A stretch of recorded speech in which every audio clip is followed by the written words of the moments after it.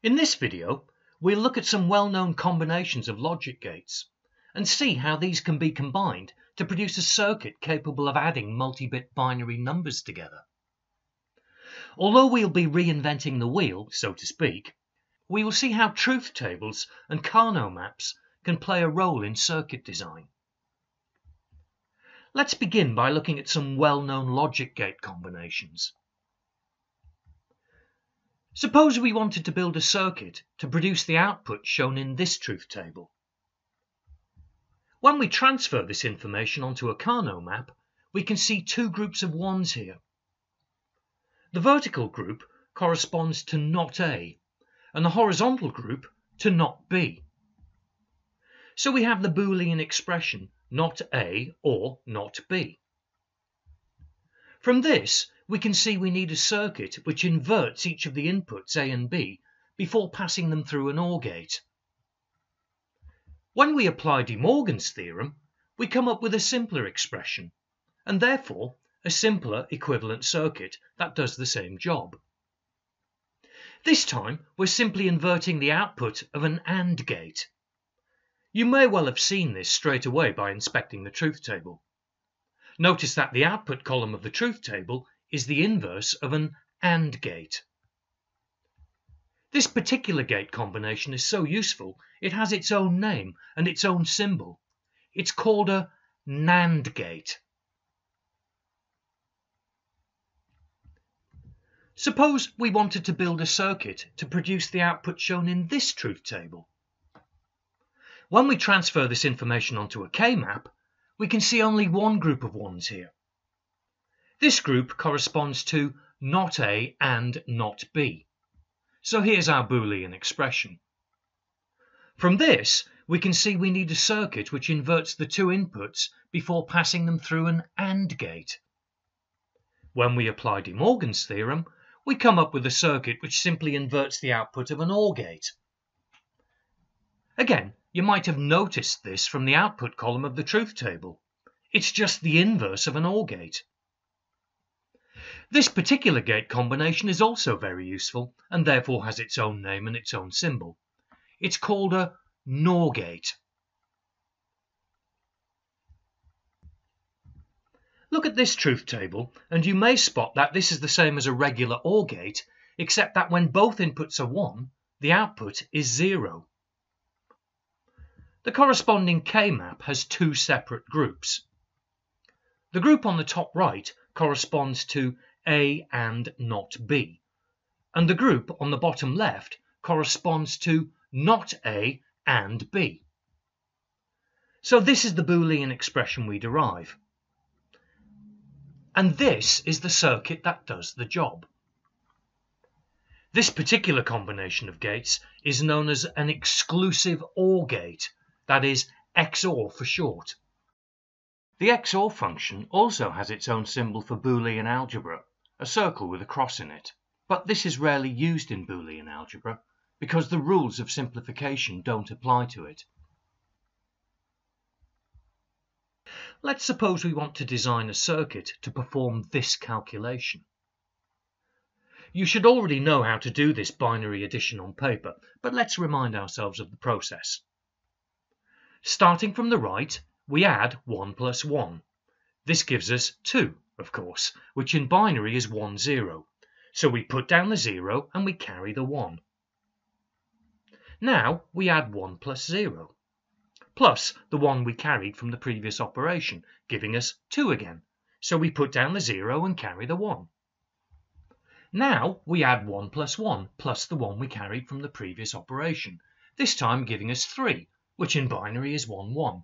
So we put down the 1 and we carry the 1. And again, 1 plus 1 plus the 1 we carried is 3, that's 1, 1. So we put down the 1 and carry the 1. This time, 0 plus 1 plus the 1 we carried gives us 2. Put down the 0, carry the 1. 0 plus 0 plus the 1 we carried gives us 1. Put down the 1, carry the 0. That's right, there's nothing to carry, but notionally we've carried a 0. 0 plus 0 plus the 0 we carried gives us 0. Put down 0, carry a 0. Same again, and the calculation is complete. Apart from the fact that we're working in binary, this is pretty much what you learn to do in primary school. We will now attempt to design a circuit that will do the same job. Consider what happened each time we added a pair of bits together. Let's call them A and B.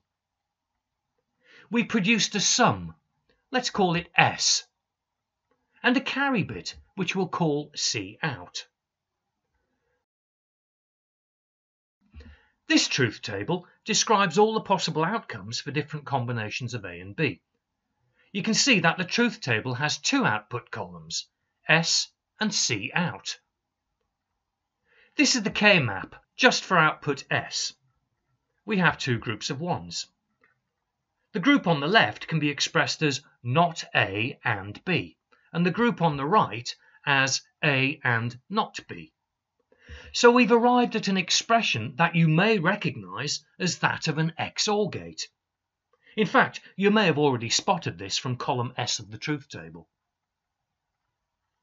Here's a K-map for the C out column of the truth table. There's only one group here with a single 1 in it, and this group is expressed as A and B. This leads us to a circuit that combines an Xor gate with an AND gate. Notice how the logic gates share the same pair of inputs. This particular circuit is known as a half adder. It's the fundamental building block of a circuit that can perform the whole addition calculation. Here's a simplified representation of the half adder circuit. But we don't have the whole picture yet. Every time we add a pair of bits together, we may also need to add in a carry bit that was generated when the previous pair of bits were added together. Furthermore, we might generate a new carry bit. To get closer to performing the whole binary addition operation, we really need a circuit that can handle 3 inputs. Such a circuit would produce this truth table. In this truth table, you can see that we have an input column for the incoming carry bit, an output column for the sum, and an output column for the carry bit that might be generated. A circuit that's described by this truth table can be created by combining 2 half adders and an OR gate, like this. So how does it work? Suppose you wanted to add 3 denary numbers together in your head, let's say 2 plus 3 plus 4. You would probably add the first 2 together, 2 plus 3, to produce a partial result of 5. Then you'd add the third number, 4, to give the result 9. The same principle is being used here.